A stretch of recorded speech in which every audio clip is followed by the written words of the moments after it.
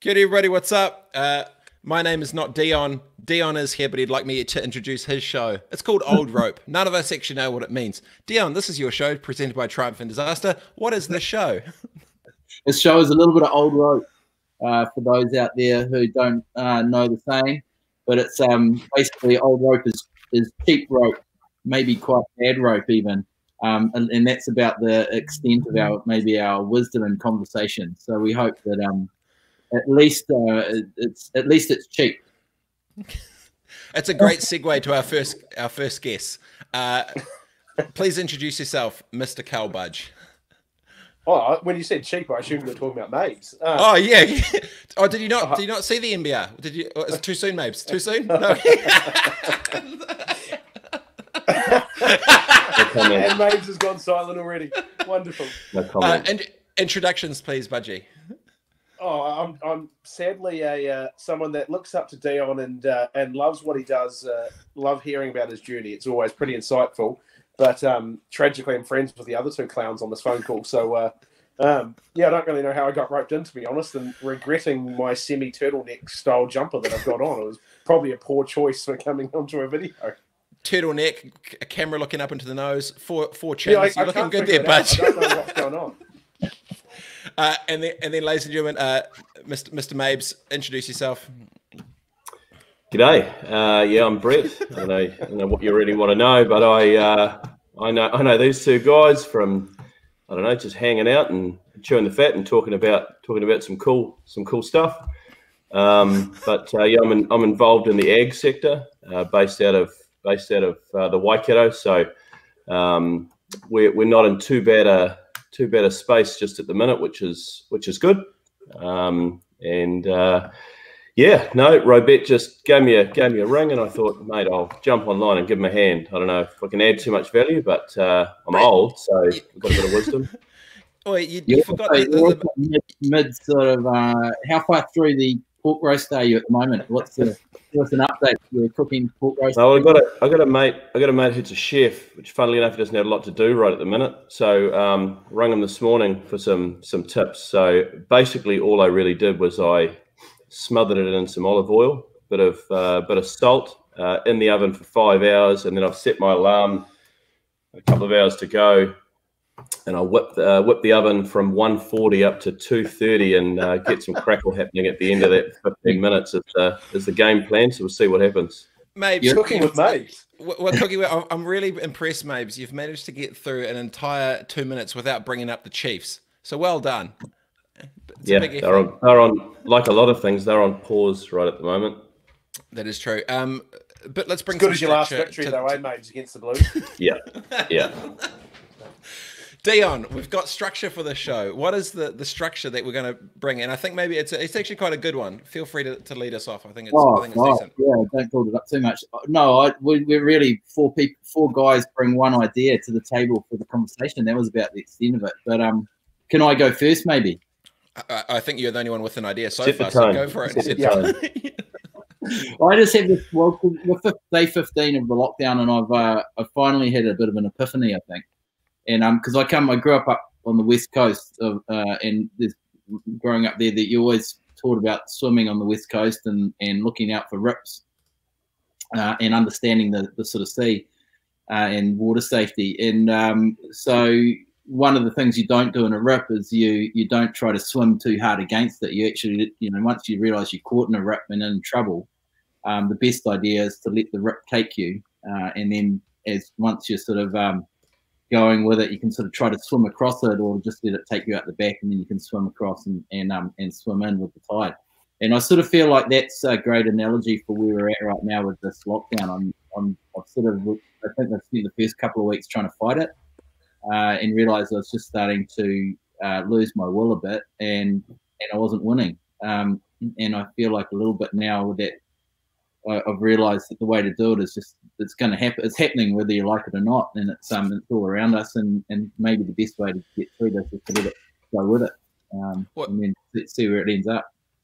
I think that's interesting as well, though, Dan, because remember when I had interviewed the last time, you were in the office the day before it was day one, right? And so it was almost like you were the 1 day prior. And even just in in 2 weeks, I imagine, because every day the market's changing, things are changing, laws, business, everything's just a wave on wave for it, and it's that sense of overwhelmness that I guess you can't fight what is already happening. It's actually a really good analogy. Actually, you said it before, and I was like, I know it, get it. It's Well, good I mean, analogy. Good idea. It's end up where it ends up, right? And I mean, I think fighting it is sort of pointless and uses a lot of energy, mental energy and worry or just and friends keep ringing up and going, oh, where's this, where are you going to be in a week, months, 6 months? And I'm like, I don't know, I've got no idea. But the worst thing I can do is sort of try and fight it. It's going to end up where it ends up. And I think, once you start maybe transitioning across to that sort of thinking, I feel like that's a bit energizing.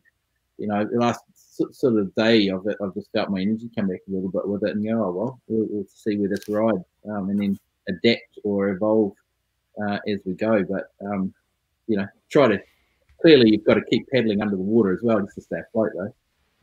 I found like I'm not so much probably saying yes to everything's not quite right, but certainly not saying no to anything. I think the world's changing so much, and everything that we knew was so different so quickly that I don't think anything's off the table anymore. And I think whether it's trying to re-energize and restructure the global sporting calendar, I think I spent 4 hours yesterday trying to talk through how we put 53 tournaments into a few weeks, and it's just been really awesome going into that process and not actually saying no to any of the ideas. All of the things that previously we've gone, absolutely can't touch that, to now be actually going, no, we've got to give it a crack. Let's look at that. Let's, no idea is a bad idea. What can we do? And I think it's been quite energizing for our industry to turn around and go, let's tackle some of these issues that we otherwise would never have put on the table. Sorry, go. I was just going to say, that must have been heartbreaking for you right before this, with the PH Classic or the surfing to be pulled. That was going to be one of those great events for New Zealand, I felt. Yeah, it was gutting, mate. And to be honest, the first sort of 48 hours I sulked. I was real down and gutted around 3 years of your life to try and make this happen, and it gets pulled the day before, literally 5 minutes after we'd put the finishing touches on the last piece of setup. It was literally a 5 minute. We got 5 minutes notice after we'd tools down, and so we were pretty gutted. Kelly was in town. It was going to be awesome, and mate, the first couple of days I moped. I worried about my own financial position. I worried what was going to happen. But then you started getting all the other phone calls, and you started hearing what the food vendor that had just the little food truck that's margin is nothing, and they'd brought enough food for 30,000 people that week. That now had nothing they could do with it. And you kind of go, you know what? We're not doing too bad. There's a lot of people out there that are really hurting, and it kind of made you feel a little bit better in a way. And I've sort of as crap as it was, and it was hard to go through. I've kind of now sort of turned it to a position where I'm going, man, this is epic. It's the longest I've been in New Zealand for 8 years. I've got a 2-year-old daughter that I'm getting to spend all day, every day with. It's actually been bliss. And while there's a heap of reasons for your mental health to be real challenged at the moment, on the flip side, I don't think I've ever felt better mentally as I'm getting to do things that actually matter, which has been pretty cool. That's cool, dude. Yeah, no, I agree, Karl. I think it's and with what you were saying before as well, Dion, is that there's no point fighting it because it's something that's totally out of our control. Like start with the virus is going to do what it's going to do. The government's going to do what they're going to do, which I personally think is probably the right thing, looking at the results. So that's fine, but that's all kind of, as you say, it's like sort of worrying about the weather, which in our industry affects us, but worrying about it doesn't actually do much about it. So you've got to sit and look at what the cards have dealt you. And I hear so many people, especially busy people, talking about how time poor they are, and like this is a really cool opportunity to cash in on your time. And I know personally, I had 67 flights last year, and I'm away from home a lot. I'm sort of sitting in airport lounges a hell of a lot, and on planes even longer. So all of a sudden I've got a ton of time back, and I'm looking at that as a real positive thing. And I mean, how many times have have we been busy in business and sort of wanting to push the pause button, and someone's kind of done it for us. And although, hey, my heart goes out and I'm very sympathetic to a lot of businesses that are going to get their ass kicked over the next little while. You know, I mean, the way that I'm looking at it is very much that, you know, life's still going on. It's slowed down. The safety car's on the track, but hey, the checkered flag will fall, and we really want to be ready as best we can for that. You know, we can actually, you know, the race is on pause, but the cars are still sort of going slowly around the circuit. You can take your time and really, I guess, look at exactly what you need to be able to do. And then some other notes here I've just made is that, you know, you're making notes. Well, we got notes. Really Dion, you've got notes. I got a pen. Yeah, like I mean, you know, a lot of the times to be able to cope with bad scenarios is to look at what the worst case scenario is, you know. And look, if you own a business and that sort of stuff, and you're a reasonably onto it person, then hey, you're going to bounce back. It's not ideal. You still got your family, still got your health. You know, just go back to worst case scenario. But as I said right from the front, and I agree with Dion that there's certainly no point fighting it because it doesn't do you any good. I've taken a heap of learnings. You just go surfing, right? Oh no. Too soon, bro. You go to jail for that these days. I missed what you said. I feel like they need to stop arresting or just giving tickets to the surfers. That's got to stop. I'm not down with that. It's like, come on, you know. It was the one thing keeping us sane up here. Tell them all. It's been super cool. I've got a 2-year-old, as I say, and for every day we've been worried around when she's locked up. You know, when she gets 2 days at home, we've got to go take her out. She's got to go to Kelly Tarleton's or the zoo or whatever it might be. She can never be at home for long periods of time. And watching her up here for the last couple of weeks has been a real good. It's so true that you learn so much from kids. Like literally, we gave her a spoon and a bucket of sand, and she played for like an hour. And I was like, it was just the simplest things that made. You know, it wasn't all the flash. It wasn't all the stuff that we've become used to in society that we need for our own happiness. It was literally the most simple crap of having mum and dad actually around and her playing with a spoon and sand. It was like, and life was okay. Like, you can take so much away from watching what they get up to. They've got a much more simplistic view than what we like to complicate our own worlds all the time. I agree, Karl. I learn so much off you and Robett all the time. Have you got one of your beers down there, Mabes? You got to show off your own product. Have you got one? Not in. Go get some good oil. This is my temporary office in my bedroom. This is my temporary office in my bedroom, so I don't have any on hand, but I can go and grab one if you want me to. Yeah, I think you should. Actually, I could probably get my wife to get me one, but you're not allowed to swear on this program, eh? You can say shit. It's totally fine.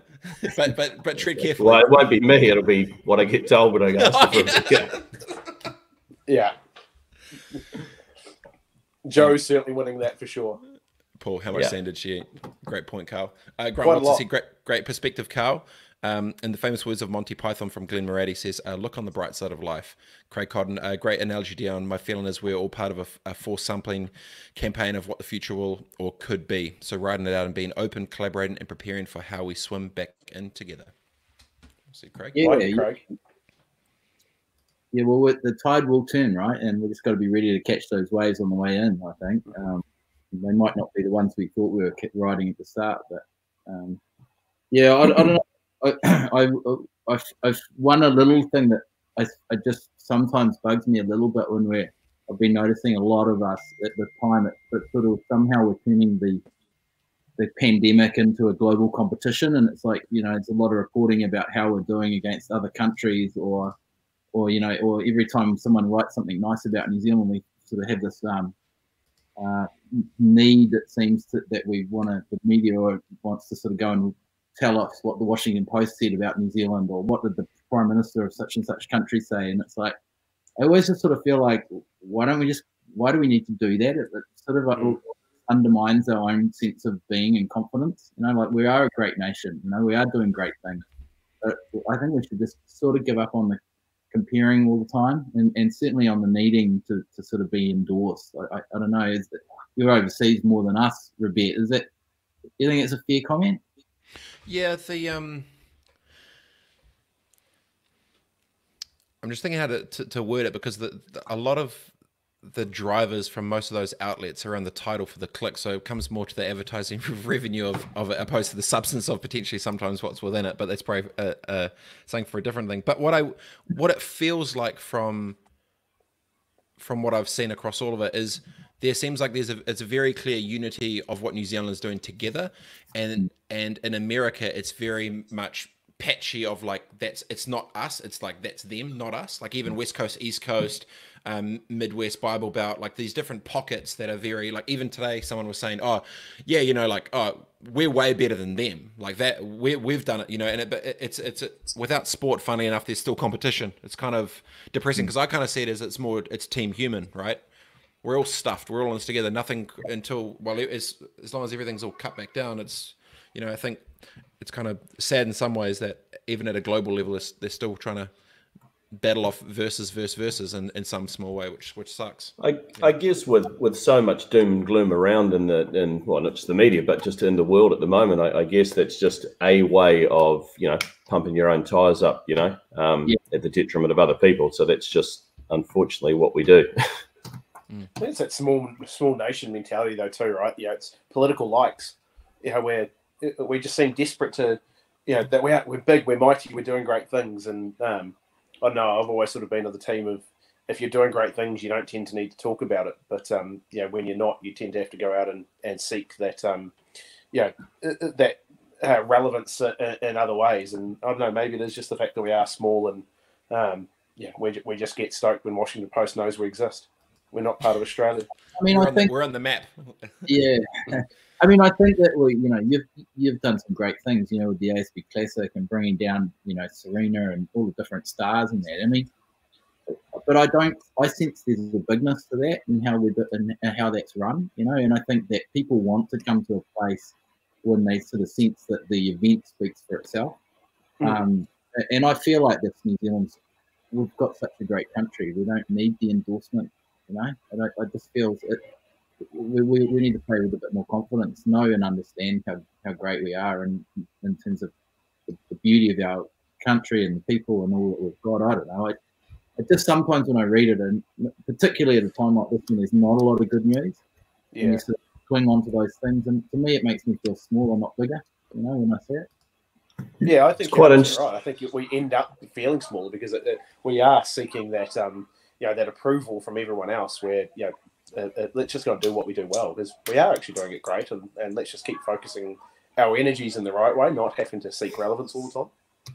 Yeah, I heard that come up just in the ag sector a little bit. Like obviously farmers are beating their chest a little bit at the moment. Sort of, they've had their ass kicked a little bit in terms of killing the environment and cows being the worst things in the world. And I think they're a pretty hard-working bunch that are the backbone of this economy and have been a hell of a lot. But there is a bit of a sense of the chest beating's going a little bit too much, and there is sort of some calls, I guess, to say, yep, just keep doing it and you'll get your day in the sun.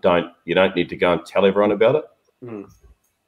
Yeah. Well, you fall pretty mighty. I mean, we've all figured, experienced it previously. If we beat ourselves up, you fall pretty quickly too. And maybe if we just focus on what we want to maintain rather than trumpeting what we're doing, we might find ourselves in a far better position. Dick Wright says, Brett Maber, how's that bloke going to inspire me?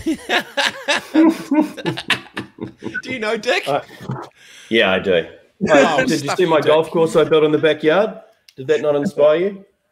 Mate, you inspired me when we were playing at the Hills, and when we're playing with a club pro, and there's a long par 5 dog leg left, and Mage gets up to the tee box. Stop it! I'll finish the story then. Stop it.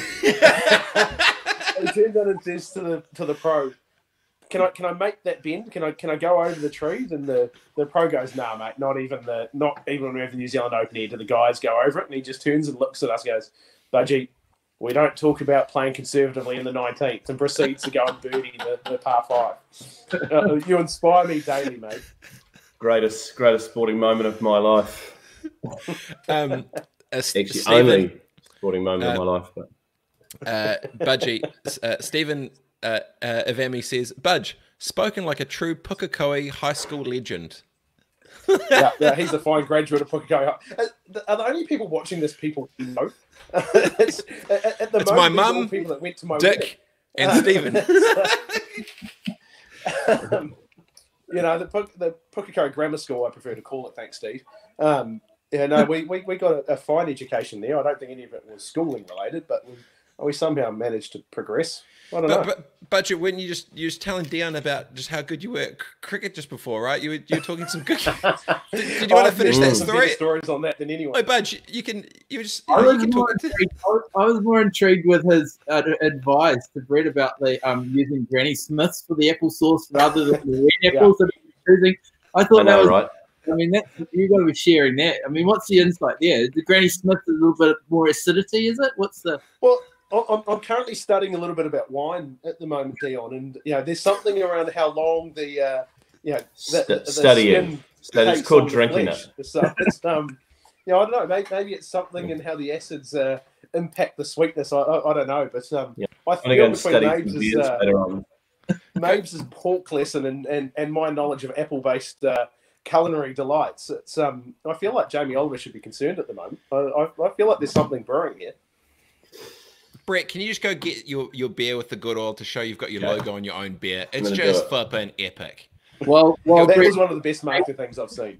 While Brett's doing that, I need to give a mate a shout out. This guy, old friend, Daryl, who set up a site called Good to Go. So he's sort of out there promoting those essential products that are online. So if you're confused as to what brands or products can sell, Good to Go's he's got a website set up in .co.nz or .org, I think it's good. How many awesome people have come out of the woodwork during this process and just delivering? I saw Neat Meats partnered up with Hyperride. How awesome is that? A company that does surfwear and tires, and yet here they are distributing meat. There's some epic stuff that come through this. I got a great email from Chibo Restaurant actually, and the guy was just Jeremy. It's just sort of this beautiful email about it to his customers about where is that. He's employing all this stuff still, going through this times. He'd done some deal with one of the local wine companies to sort of help facilitate, and he's getting a couple ticket. And I just thought, what a great way, as you're saying, Budge, that people are just starting to box a bit clever. And I think, and I hope collectively, like I sent that email on to a whole bunch of people, just going, because I've eaten at that restaurant and know Jeremy a little bit, and you sort of share it on, because it's just such a beautifully worded email. And again, you sort of admired the sort of entrepreneurship of it. It's like, hey, we're in a tough spot, but let's try a few things. Let's see what happens. There's some awesome stories. It kind of, these times of crisis always seem to bring out the best in what we have. And I read an article the other day of what businesses were founded during the financial crisis, and you kind of go, fast forwarding 5 years from now, where the world's going to be in a far better place because of what we've gone through. And I guess goes to say what you should have said up front with that analogy, Dion, that if we can ride this thing out, don't fight it, go with it. 5 years time, we're probably going to look back with some amazing results as that have been forced upon us. But we always seem to come out in a much better position. Hey, Dion, I think. Sorry, just one sec. Hey, what was that website again? Is it goodtogo.co.nz? Dion. Yeah. Oh, leave it with me. I'll find exactly what it is, so I get it right, and I'll come back. Okay. We'll get back to you, Nicola. Go for it, mate. Let's quickly tell the story about how you've got your own beer. Go. It's not my own beer. Well, this one is, but this is the Power Farming Good Oil. Okay. With Good George Brewery here in the Waikato. Good buggers down there. Essentially, just for a marketing and also a sales campaign to get our sales guys out and amongst farmers, and without giving them the hard sell, we'll do our jobs better if we know our customers better and know what they want to achieve. So there's no better way of getting to know people than over a cold beer. So we sent our guys out to essentially deliver the good oil about us and what we can do for them and help them grow. So we're halfway through the campaign, but obviously delivering beer to farmers is not an essential service, which is fair enough. But we'll reinvigorate that beyond the lockdown. But that's going good. But we've got about 30,000 cans of beer winging its way out to lucky farmers around the countryside. and The it's, first one mate, was- she's a pretty good. Mates. She's a pretty good drop. The boys at Good George, there in Hamilton, have made a premium grade lager for us. There you go, Lane. It's going down well. Is Race They're Loudon still doing CA hand there? sanitizer, right? They are doing Yeah, hand that was sanitizer. doing- Yeah, they're they making hand make sanitizer. gin, or they're playing around with making gin. So they've got the distillery there. So yeah, they're a forward-thinking group of people. So they obviously just, I guess, stuck some nozzles on the top of their gin bottles and, I don't know, made whatever hand sanitizer's made of, which I believe is 70% alcohol. So they ripped into it. So made the most of it, I guess. What I was going to say before, I think we need to be mindful that although, this is massive, it's global, it's going to affect and destroy a lot of businesses, and there'll be a lot of people out of work. But look, I think we need to remain positive, and people have got a reasonably short memory. Fast forward 6 months, 9 months, whatever it takes, we're going to go back to a semblance of normality. We're going to be watching the All Blacks sooner or later. We're going to be going to sporting things. We're going to be going to restaurants. It's no different with other major things that have happened. Sure, the shock of it and the cost of it, but that'll play out. But the demands for most people's businesses will return, and everyone will get back into it. And the reality is that the reality is that a well-run business heading into this will be well-run on the way out of it, and a poorly run business with issues is still going to have them and at the other side of it. If they survive. Yeah, completely agree. If they survive, yeah. And I mean that's the other thing. It's got to be incredibly gutting, because in business you make a few mistakes, you take a punt on something and it doesn't work, and you get your ass handed to you. Well, you can kind of take that on the chin. But if you look at Air New Zealand, which I don't know that much about the airline and how it's run, but I mean they put up pretty good numbers. They're very popular. I enjoy traveling with them. Their industry and through no, you can't say they didn't see it coming or anything like that. It's just a global weird anomaly, unprecedented things come in and just wipe them out. It's got to be tough to swallow, and there's hundreds of businesses like that aren't getting propped up by the government. Piece comes in as well, and Dion, you talked about going to Chibo, and I think that's where some of that loyalty really kicks through. And we actually got given a voucher to go to Chibo for dinner, and we're going to go and not use that voucher, because I think now's the time to support those places that you actually like. And I put up a post the other day around Sky, and I've copped a bit of grief for it. I said, guys, now's the time to get out and support those guys. They've put on an amazing product for us for a long time. Our industry relies on a brand like Sky being active in the market. They deliver a great product in a whole host of ways. Let's not walk away from them now.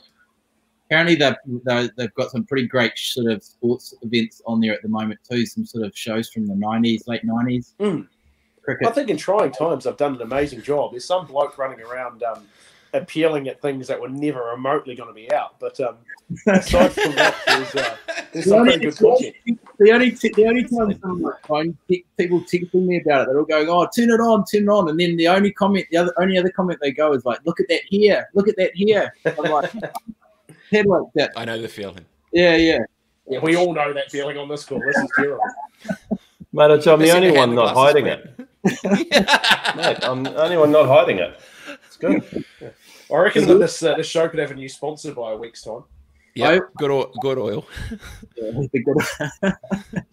I always remember Adam Ferrari getting some glasses for the first time, and they didn't have any lenses in them, and I was thinking, "Oh, you poser!"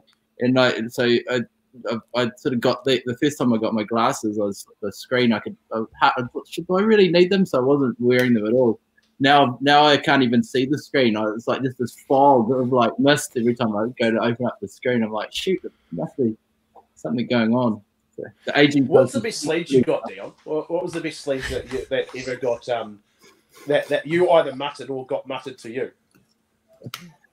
Great question, Karl. Yeah, I don't know. It was always in the moment. The best thing about sledging, right, is it's not so much what was said. Like out of context, quite often it doesn't mean that much. But in the heat of battle, with all of it going on, sometimes it's just one word in the right way at the right time that can say it. But I remember facing Brett Lee in Brisbane, and I knew you have to. So waiting to bat before a fast bowler comes is Sky TV should. Here's the thing for them. They should focus on that batter who's next in whenever they go bowling 150, because it's honestly just cool. It's like reality TV. You're standing up, you're going to the toilet, you're drinking coffee. You sit with your team, then you move away from your team because they're too noisy, they're not noisy enough. Then it's like, and in about half an hour, you drain of all your adrenaline because you're just exhausted. So then you want to sleep, and then of course the guy gets out, and you've got to walk out, 50 meters with him to face this guy bowling 160 or whatever. And so this happened to me in Brisbane at Gabba, and I got out there, and you're playing Australia, and it's like the World 11. It's like Brett Lee and McGrath and Gilchrist and Hayden and Wars and Shane Warne. It was just like this, World 11 side. And I get there, and this and the Brett Lee's coming out, storming in to bowl at me, and he's bowling really, really fast. And the first ball comes, and it sort of bounces over my middle stump, and I sort of stuck my stomach in, and it whizzes past. And I thought, I've actually played. I saw that I've actually played it okay, went over middle stump. And as I sort of turned around to look what follow the ball's trajectory back, there's Adam Gilchrist takes the catch way up above his head. And he sort of throws it to Mark Waugh, who's at first flip, who throws it to Shane Warne. I'm sitting there, and I could just see all their mouths going like this. It was a sort of surreal moment when I was like, shit, I thought to myself, shit, they're sledging me. I was like, shit, but I can't hear what they're saying. And then I was like, oh my God, he's bowling so goddamn fast. They're standing so far away, I can't hear them sledging me. I was like, well, small mercies, So, it's a pretty cool badge of honor if you're getting sledged by those guys. Oh yeah, they sledged everyone. Wasn't that rare? Yeah. But Mark Ward just said, "Oh, he doesn't want something like he doesn't want to be here, fellas." And I was just like, "How does he know?" Idea or thought or question from you, Budge. What's in your head? A big macro out of this whole thing that you've been pondering, or something you've been thinking about. I'm super pumped. I'm just the sports guy on this. So when it comes to business, I'm pretty all I really ever think about is the entertainment side of things. But for me, I reckon it's an awesome time. Like we're going to appreciate getting together to watch live experiences again. And I think if you go back the last decade, no one's wanted to go to sport. Events suck. I think I'm running the events that I've run. My biggest motivation is how crap events are. And that creating an experience that you actually want to go to. And I think coming away from this, we're going to get a newfound appreciation for what it's like getting together with your mates and going and watching an aligned passion. And I think that's going to be pretty cool coming out of it. I think you'll again, if you can, for us that can survive, the 5 years away from this, I think you'll see a live match day experience being pretty awesome again, I think, and thriving maybe like it hasn't been for a while. No question. You can do something with that if you want. No.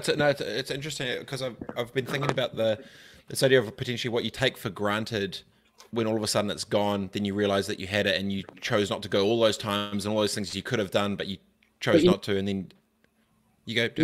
You know what I'm looking forward to? I'm looking forward to a really short rugby season. I'm looking forward to a rugby season that actually the games actually mean something.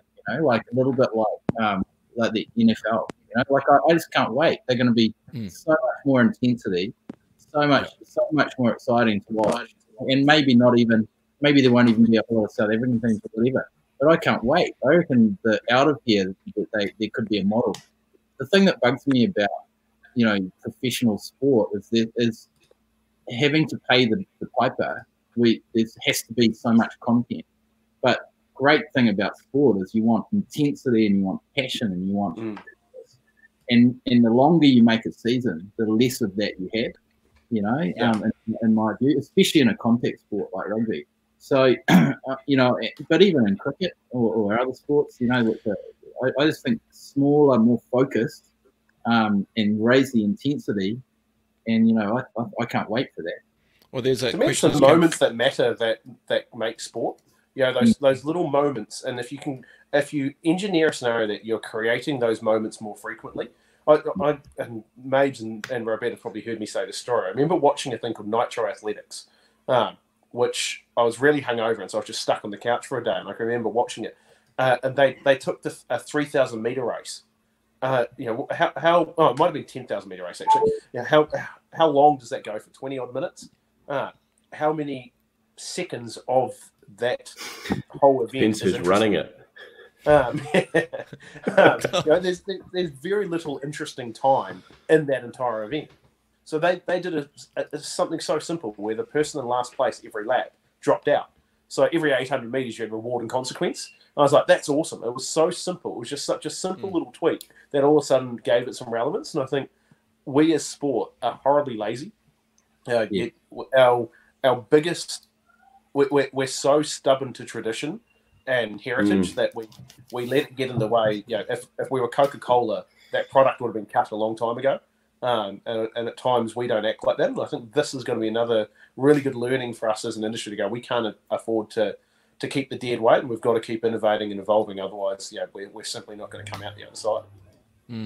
Yeah, I couldn't agree more. And I mean, without picking on rugby, but you so often hear people saying that what's currently going on is not sustainable. Well, do something about it. But they don't, because of exactly what you just brought up, Budgie, is you've got a lot of history and a lot of tradition, and this is what we always do, and we've got to do this, and we've got to try and make it work. And I don't know, there's so much stuff that's non-negotiable. Well, you know what, guys, it is negotiable, and you're going to have to do it, because otherwise you won't survive. So I'm actually, although I'd love to be watching live rugby now, like what will come out of it might be something that's way better, maybe a condensed program, or something that you actually want to leap off the couch and walk to the park, you know, rather than just well, whatever's on Friday night, I'll watch that and kind of flick between whatever.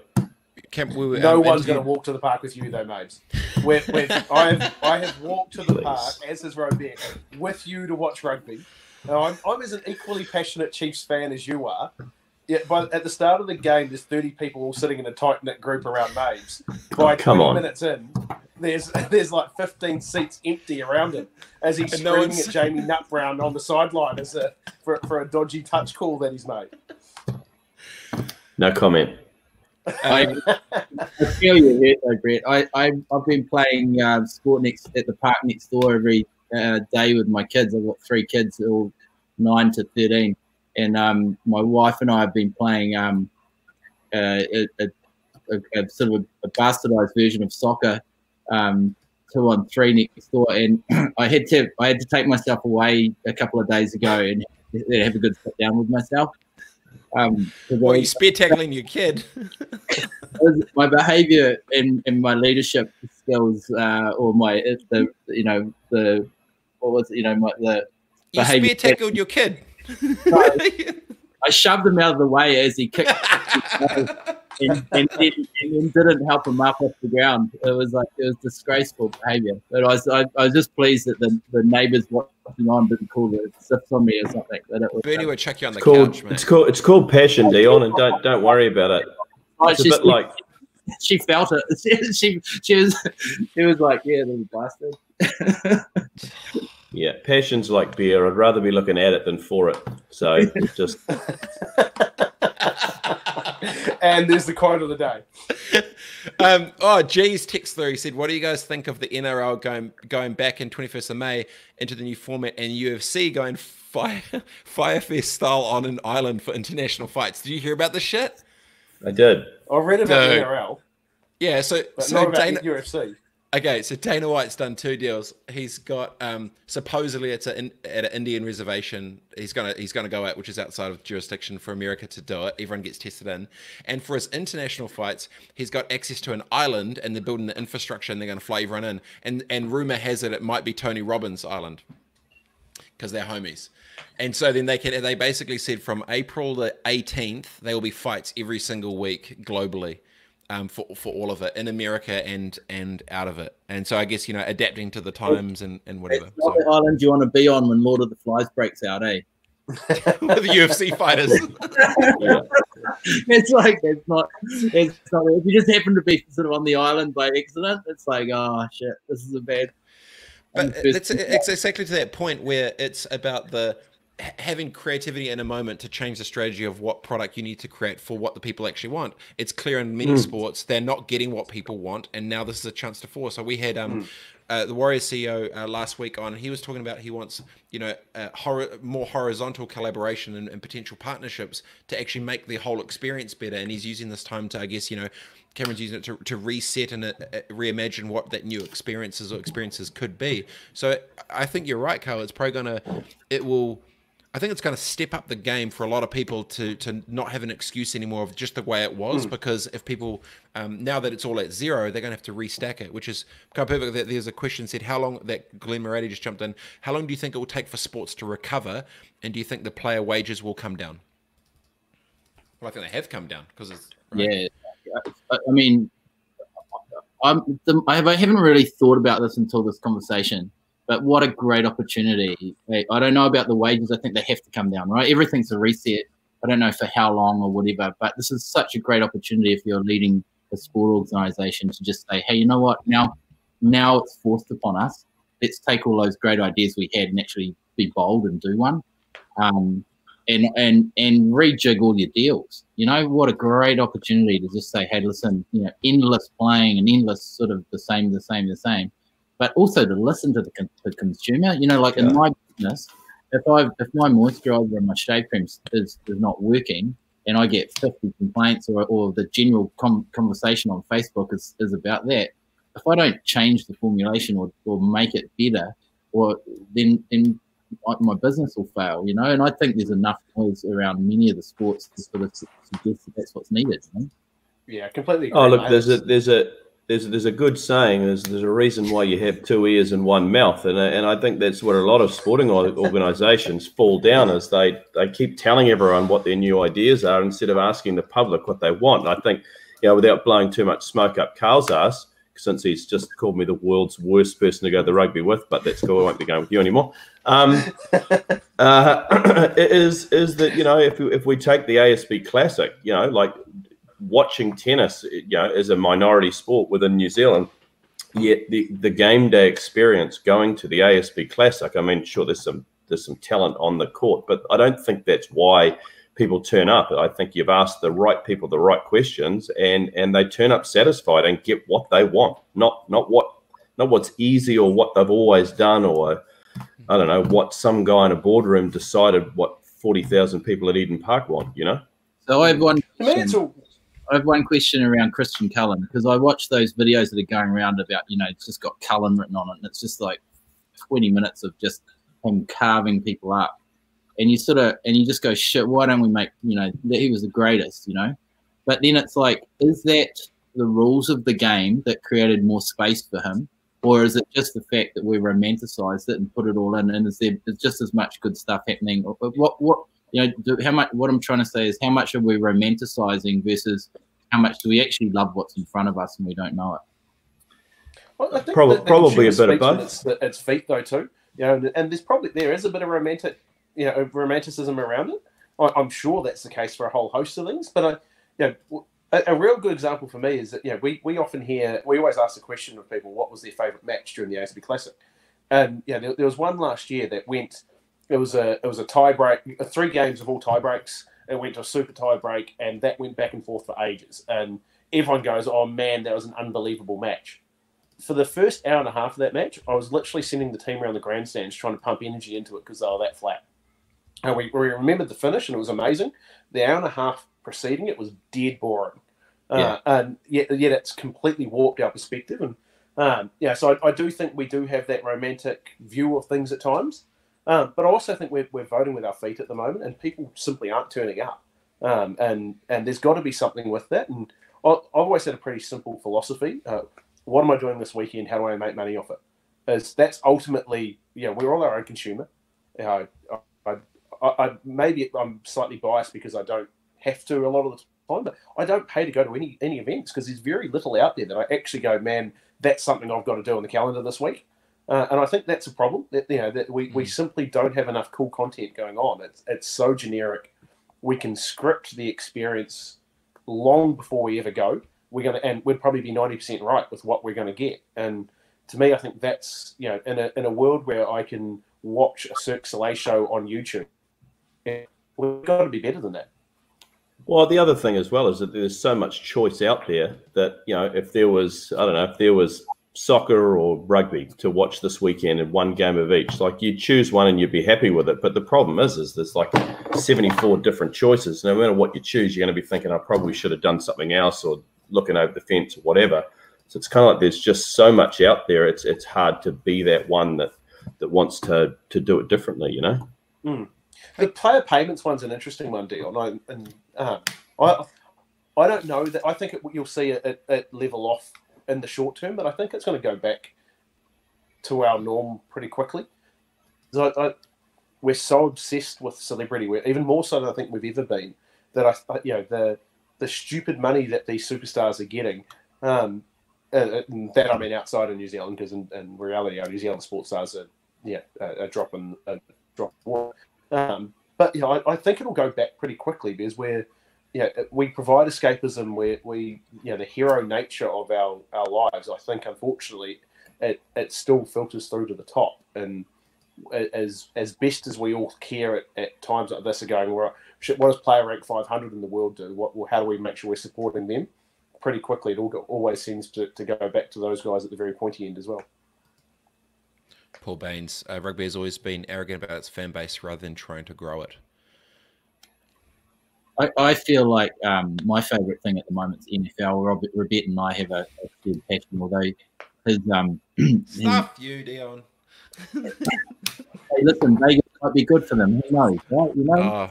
Well, now with this, I don't think they can finish the stadium. Well, we know who Robett's team is. Who's your team? I'm the he's changed 3 times in the last 6 years. Let's talk about the Broncos. Oh, no, I mean Dallas. Oh, no, Patriots are looking mean. Actually, I just found a hat. Oh! I started with the Jets.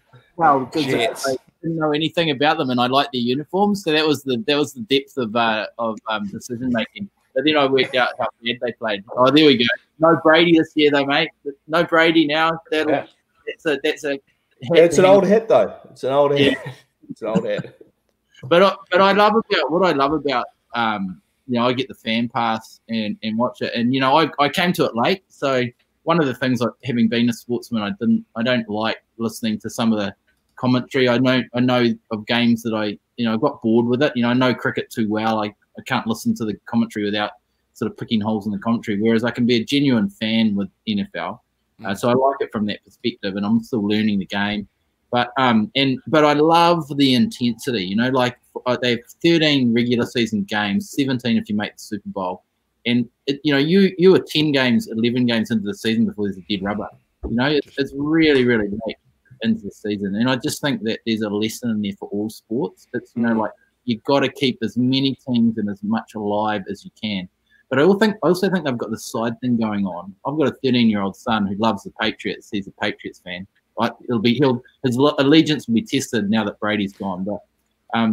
But we talk about trades. So it's like this mechanism. We talk as much about the trades and the side deals that are going on, that go on throughout the season, as we do about the results. There's this whole sort of subplot that goes on, which they've managed. The storylines they've crafted. It's storytelling, 100%. But they've managed to do a thing which I've never felt. So when I first started getting into it, I went to it. Everyone was just like, Raiders is gnarly, cool, dope. We'll go Black Holes is crazy shit. All right, man, go there.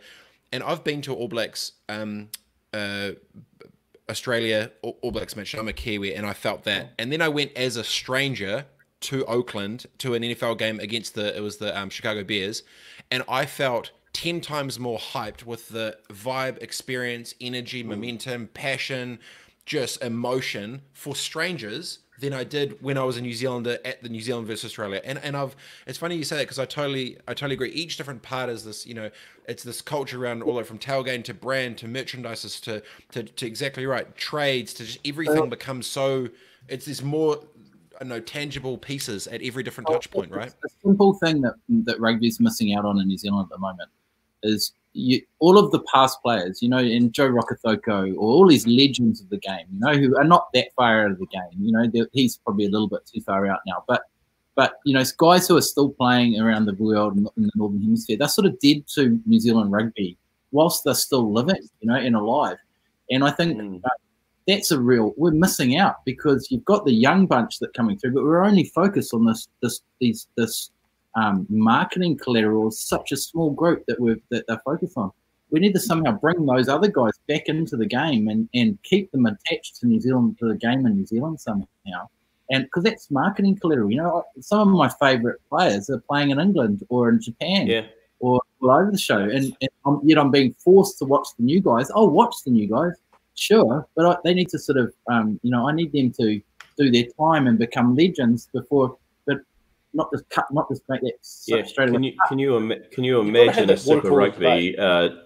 Can you imagine Super Rugby if every New Zealand professional rugby player was currently playing in New Zealand? Like, imagine what the squads would look like. But what if there was two Japan? If this Toyota came down and they had Dan Carter and Richie McCaw and 10, you know, stacked full of Aussies and Kiwis and really good at Japanese players, you know, and that would be really interesting to watch, you know. I think the big thing for all of us, and I learn heaps from you, Dion. Every time we catch up, I always come away admiring how you go about doing things. But for me, we've got to stop making excuses. And in sport in New Zealand, all we do is make excuses. And when I first moved home, all I ever heard was, "Oh, half of Auckland leaves this time of year."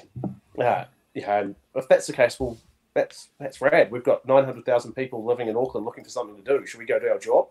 Then I heard we're not a Grand Slam, and you just constantly, it's excuse after excuse. And if I and you guys would all do the same, if we listed the best events in the world to go to, chances are you have no idea who's headlining them.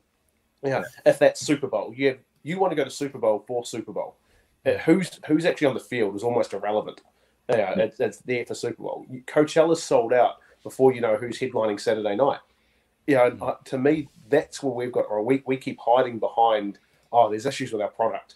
No, there's issues with your experience. You've got to create that experience, and the product will come through that. That the experience. We live in an experience economy now where we have to offer more. We have to slap you in the face with different and be bold. And unfortunately, I think we're so slow to adapt, and I think that's where this situation that we're in now is going to be awesome for our industry, because we've had to operate at speed. All of the we've sat for 5 years having conversations that we've had to just solve in 4 hours. It's been awesome, and I think we'll come out of it in a far better shape as a result. Yeah, I agree. And if you go back to Dion's original point, like around his analogy with you looking at notes again, Brett? I'm looking at this, wondering if I should drink it. Down. You know, it's a great point, Brett. I'm actually looking at my phone. I've got a 100 Club. I don't know if you young guys know what a 100 Club is. I've been organised a Zoom. Got about 40, 50 people down here at the Tron. 100 drinks in 100 minutes. So we're all going to Zoom in and get stuck into that. It starts at 6, so the boys are getting fired up. So that's what my the good oil promotes responsible drinking. Absolutely. But going back to my point around responsible drinking and also good oil. Going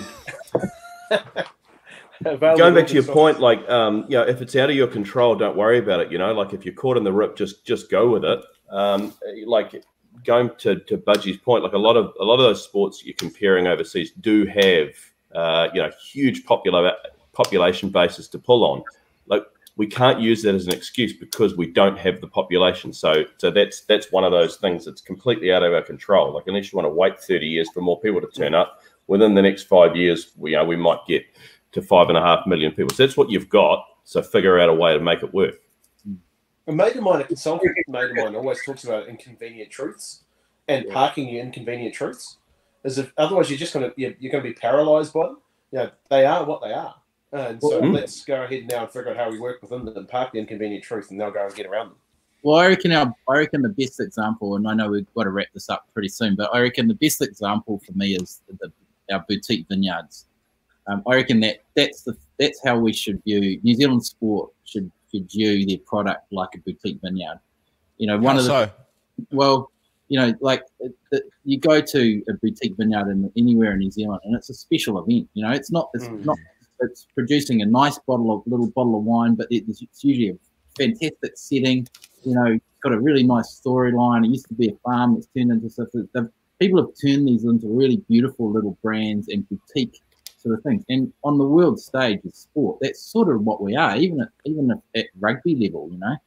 And I always sort of think with cricket, we've started to do that. We've got smaller grounds rather than trying to sell out the base. Instead of trying to sell out Westpac Stadium or whatever it is down in Wellington, with half-empty yellow stands, seats, which looks terrible on TV. Sell out the Basin Reserve, have people hanging from the rafters. It's sold out.